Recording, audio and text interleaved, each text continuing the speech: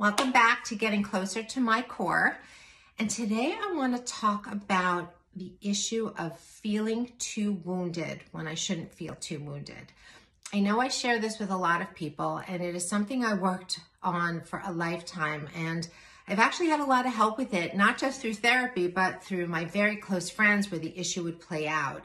I would say that if you ask the people closest to me, they would say the number one thing that is hard about me is that I can wound too easily. I have high expectations of people, and I would, in my former years, more so than now, take things too personally and get too hurt by people's actions.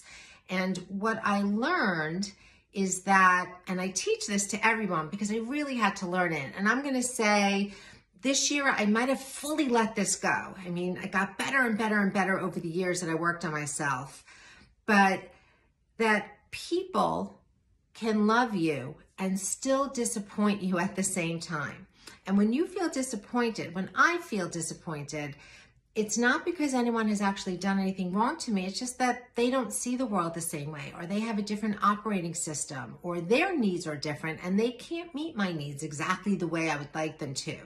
And I try to teach this to everyone, that people can love us and hurt us at the same time. And then it goes to my saying of just because you feel it doesn't make it true. If I feel wounded, it doesn't mean someone's actually wounding me. It means something old is being triggered, and it's something that didn't get met in my childhood that I'm expecting someone present day to meet. And it's not their job to make my needs get met because I missed them young.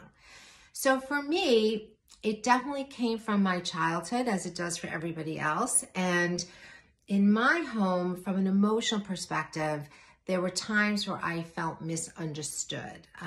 And it does come from mother and father, and it meant that they were plugging into one thing emotionally where I was feeling something else at the time.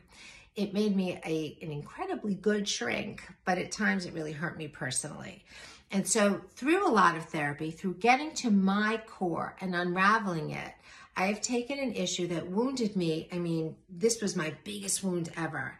And now I really think it's not gone, but it really is small. And so when it shows up, I can do something with it very quickly.